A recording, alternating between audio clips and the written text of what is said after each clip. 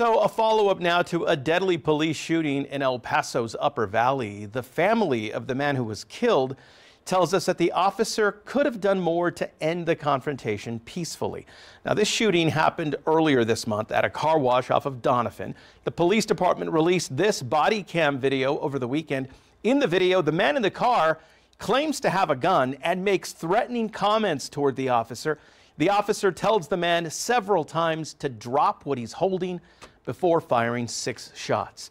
KFOX 14 News at 9's Jennifer Cuevas met with that man's family at that car wash, and she shares what they had to say. The deadly officer-involved shooting at a car wash on Doniphan took the life of 30-year-old Michael Anthony Estrada.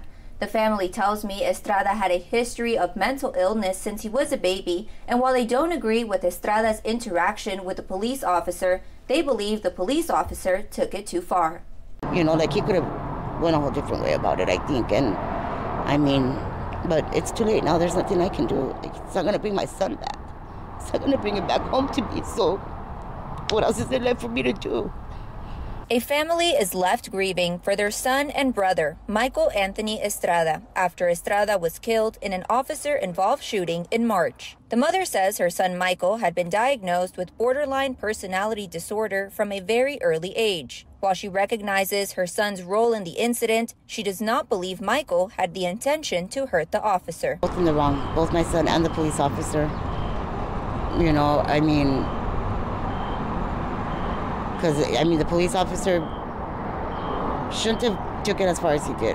In the body cam footage, we hear Michael threaten the officer with an alleged gun, but the mother emphasizes he would not have used it.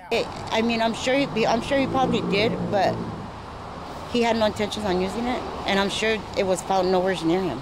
Anthony Coca, Estrada's brother, adds police officers need to be trained better in handling people with mental illness. Health it's serious, and they really need to not make mental health a joke, because it's a serious thing. Earlier in the week, a spokesperson with El Paso PD spoke during the KFOX morning show on why the department chose to release the body cam footage.